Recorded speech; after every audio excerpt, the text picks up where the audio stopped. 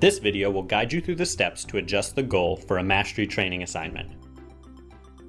You can manage the set goal line for an assignment through the Mastery Training app, available in MindTap.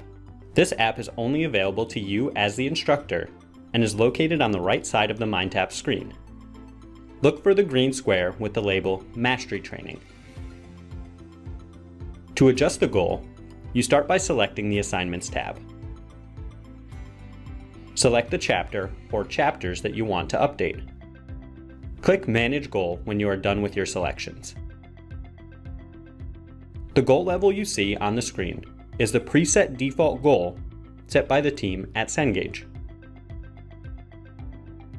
You will notice that as you move the slider to adjust the goal, the average number of days that a student will need to engage with this material also fluctuates. Meaning, the higher the goal, the greater the amount of distributed practice a student must engage in.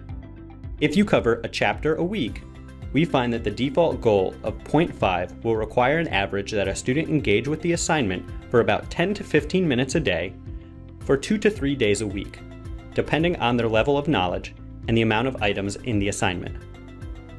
There will always be a default goal for each assignment, so you only need to follow these steps if you want to deviate from the default provided by Cengage.